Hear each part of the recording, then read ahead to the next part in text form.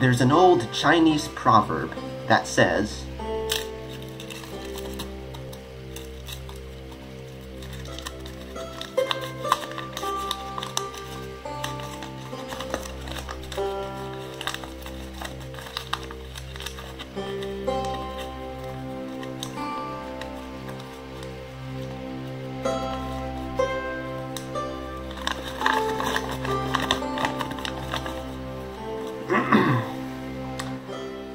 buy a man's book, and he will eat for a day.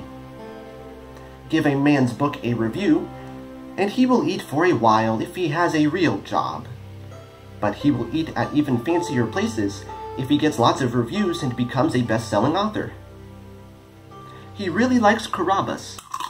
Speaking of reviews, there's something very sad and strange I noticed on Amazon.com.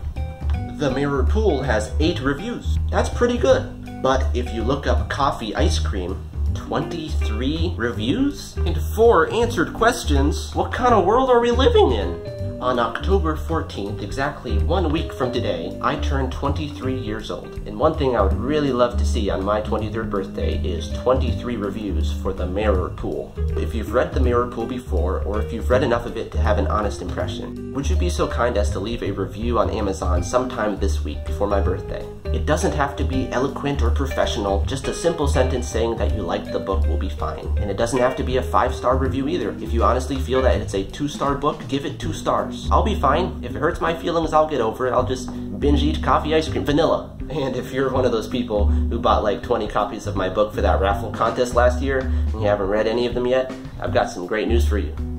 You only need to read one of them. I tried it. So don't forget, sometime between now and October 14th, 7 days, go on to Amazon.com and leave a review for The Mirror Pool. And any review you leave will be a wonderful birthday gift this year. There's an old Mexican proverb that says,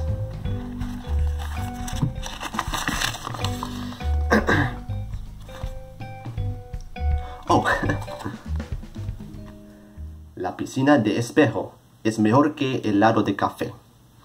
¡Ay, Cholula!